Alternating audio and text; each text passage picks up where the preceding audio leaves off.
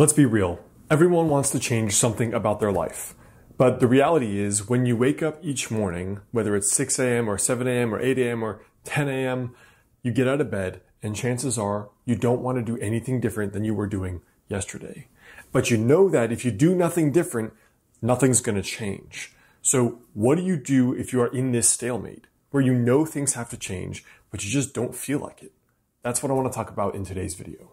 What's up, you guys? Alex Hine. Now, before we jump in, there's a link right below this video for a free goal setting worksheet to help you plan out how to have the best year ever of your life. All right, check it out right down there below.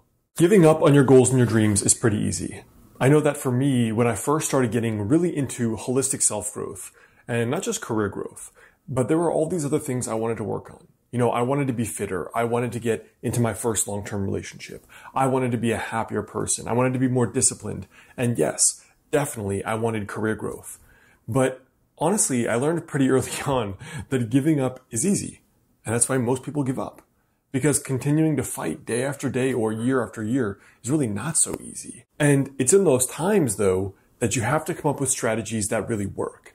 You know, and for me, I was working a full-time job, 40 hours a week, and then any time I could dedicate to my self-growth or to starting a business or improving my career only happened after that time. For 3 years, I only saw my girlfriend on the weekend, never during the week.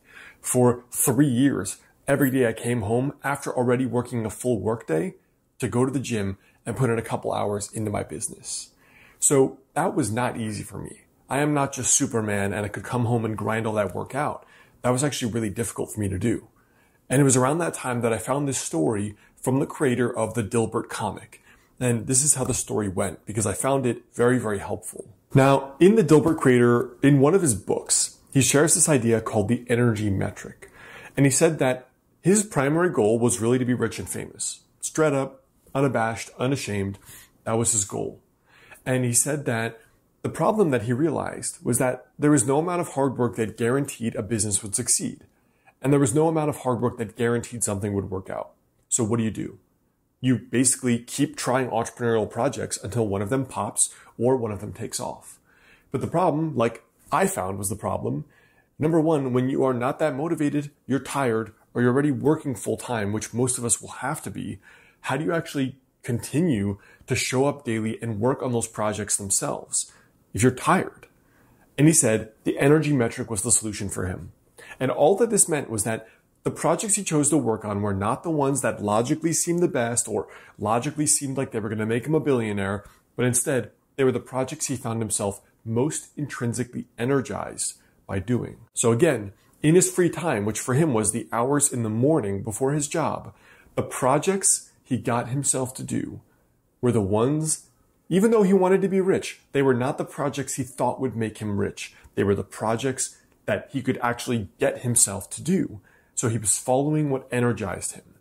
And I think this is super, super important. And I've heard this echo from Richard Branson, from Susie Batiz, the founder of Poo-Pourri, and many, many other really successful people. So here are 3 questions you can really use to figure out if you are on track for harnessing your energy metric. If there is something you want to do, whether it is fitness, dating, building a business, getting a new job, these 3 questions can help you understand if you are actually utilizing this energy metric to your advantage.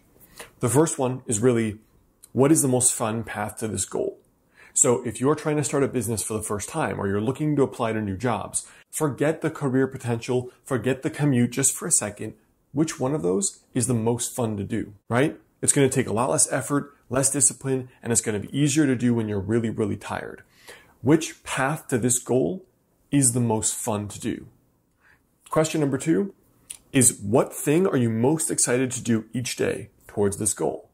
So again, let's say your goal is to write a book or to get fit, right? If your goal is to get fit and you're unmotivated to go work out or exercise, how do you get fit?